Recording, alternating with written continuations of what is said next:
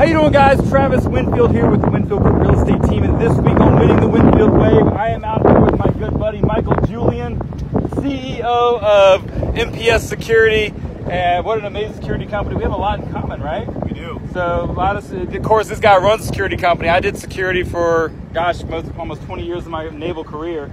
So we kind of hit it off, and so we're out here on location on the Colorado River, loving life.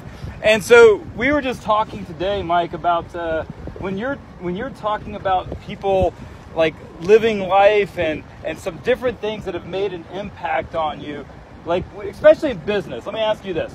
In business, what has been the biggest aspect of you growing a business, and how has that worked for you being a business owner, and how we could translate to a lot of our veteran entrepreneurs out there? Well, one thing about growing a business I think is important is always remember to continue your education in being a business person. It doesn't matter what you do. If you're not a good business person, you'll probably fail or not stay in business very long, or at least not be very, very successful. So whatever you're a technician in, make sure you know something about business and always continue to educate yourself. I think that's awesome, man.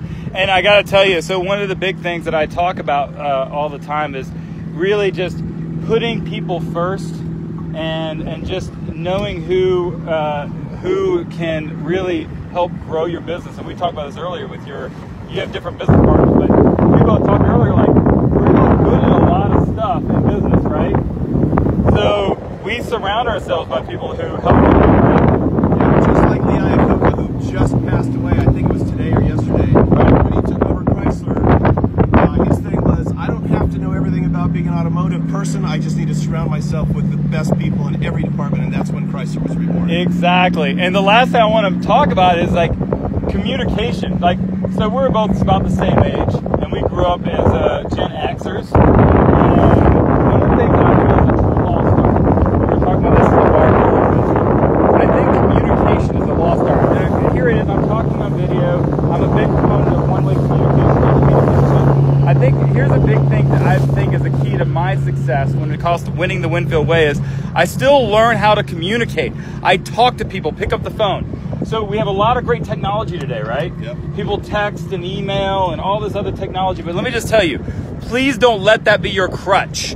Don't let that be your crutch. Make sure you pick up the phone and use your verbal words. 80% of communication is nonverbal. Make sure that you are communicating and talking to people, because that is truly becoming a lost art. So especially the millennials out there, if you can learn